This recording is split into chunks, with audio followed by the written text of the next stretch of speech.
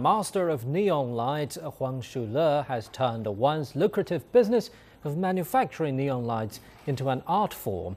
He produces the lights in a wide range of different shapes, such as frogs, lizards, and tropical fish. He fills the lights themselves with different glasses, which produce a striking range of colors. But the neon light industry has been shrinking rapidly due to the growing popularity of LED lights, and Huang fears that soon there won't be any artists left working in a discipline in Taiwan.